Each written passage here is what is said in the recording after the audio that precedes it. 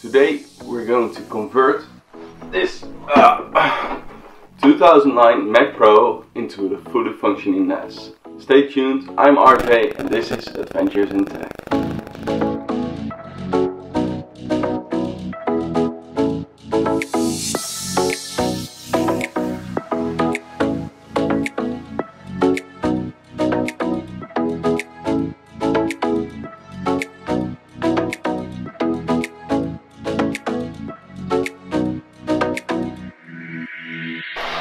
So at the moment we don't have a NAS at home and I really want one. So when I went on the internet I found out if I want a 4-bay NAS it's about 500 to 600 euros. If I want a 5 or 6-bay NAS it's gonna be way more expensive. At the moment I only got 2 hard drives laying around and this old Mac Pro. So I want to know if we can convert this Mac Pro into a fully functioning NAS.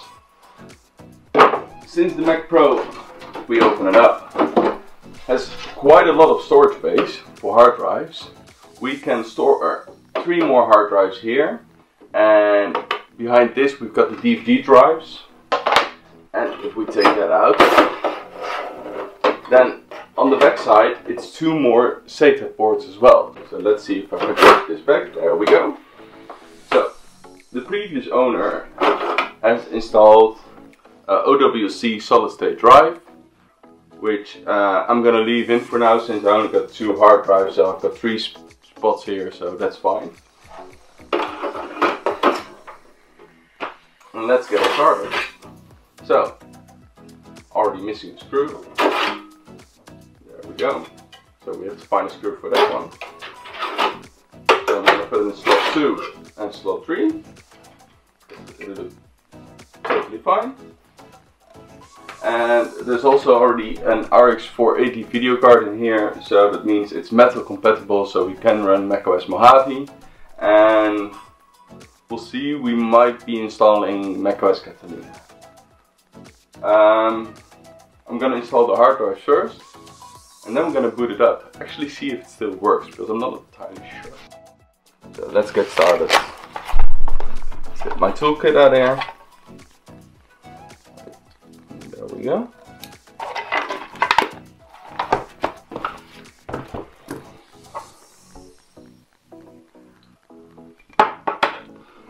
Okay, so this should go like this. Because it slides into the Mac Pro, so the SATA connector and power needs to be on the outside. And now it's just tightening these screws. This is actually quite an easy installation. Also, if I need to replace a hard drive or if I want to upgrade in the future, it's quite easy to do. You can do it hard drive by hard drive without any issue. So while we're screwing these, I'm thinking about how I want to set this up. I'm gonna set these 2 hard drives up in a configuration where they form 1 hard drive combined. So I've got a total storage of 4 terabytes. So that in the future, when I install, for example, a 4 or an 8 terabyte hard drive, I can or upgrade everything. I can back it up to another 4 terabyte drive and then replace these with 2 other 4 terabyte drives, for example.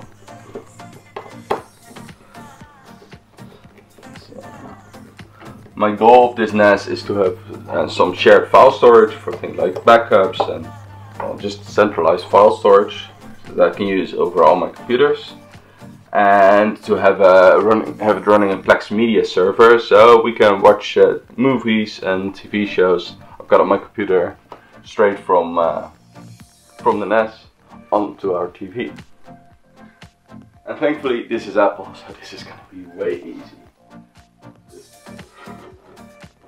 Slide it in, give it a little push,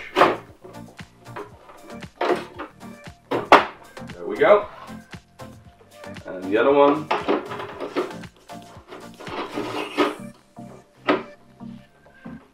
and then we're gonna put the cover back on,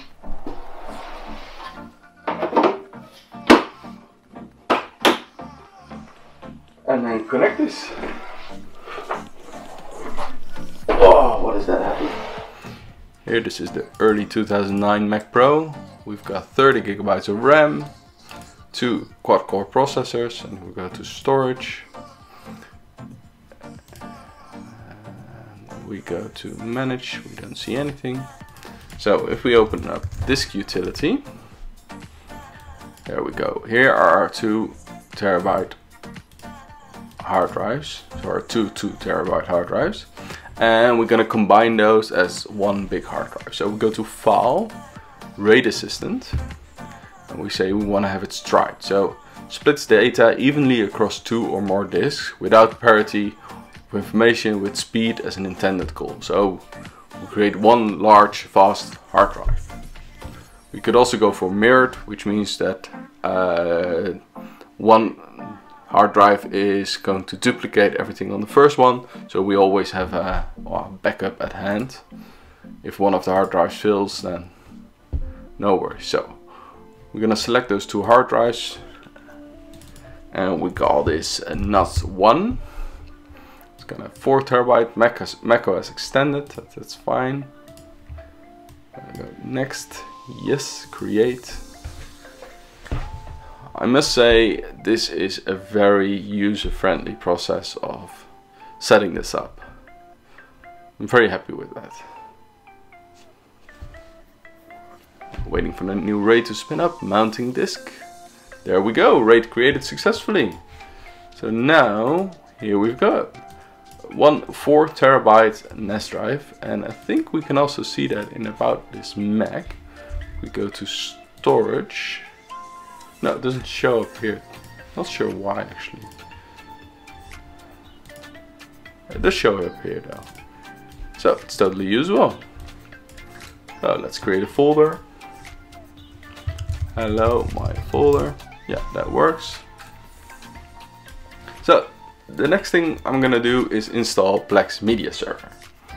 Plex Media Server allows us to stream files and stuff like that. So we're gonna go to Google, Plex Media Server, and the magic word download. There we go. Already selected Mac, download. While that's downloading, we're gonna set up our file sharing. So in system preferences, we go to sharing. We say we want to do file sharing. We're gonna call this machine macNAS. Wow, looks way cooler. We're gonna add our NAS drive as a shared folder. And from this moment on, everyone on the network with correct credentials can access this just like an external hard drive, or actually as a network drive, as a NAS. It doesn't matter if you're on the Windows or on the Mac, it will work for both of them.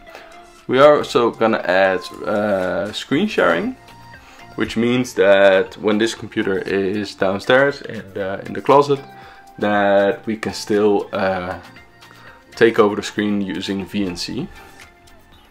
So we're gonna close this now. This has been downloaded.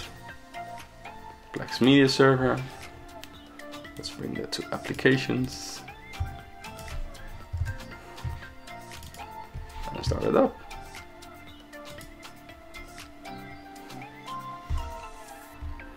Verifying. Yes, I'm sure.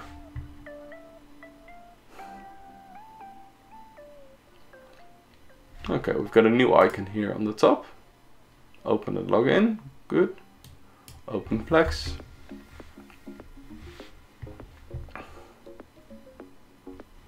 Your home screen is empty.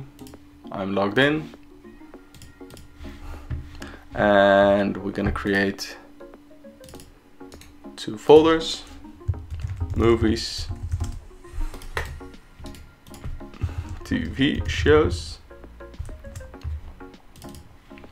We're gonna add Big Bug Bunny to movies. And then here it is. our macNAS. We can play the movie. That works. Good. And now we should be able to use this from, well, everywhere on the network. So we've got Plex installed. There's a test movie added. Let's see if we can view it and extract files from another machine. So this is my MacBook Air. So open it up.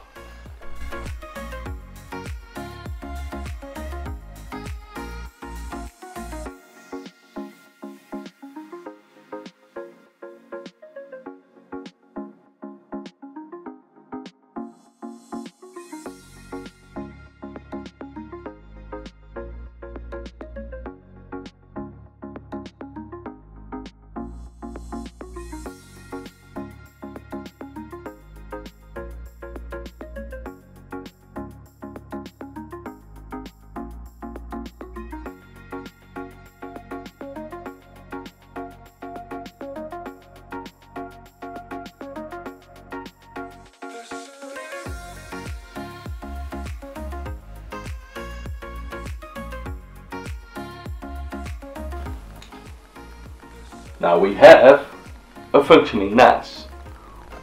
We've got 2 hard drives in there now, 4 terabytes of storage. We can upgrade that later on. We've got 3 more available SATA ports for future hard drives, 2 in the DVD drive base and 1 below. So yeah, this is quite future proof, and it all for actually nothing, because I already had the Mac Pro lying around. I've already got those hard drives, and I just saved myself between 500 to 600 euros. If you want to do this at home, then buy a second-hand Mac Pro. They're gonna last you forever. This one is from 2009, 11 years old, and still has, well, still just runs. Those processors are really strong.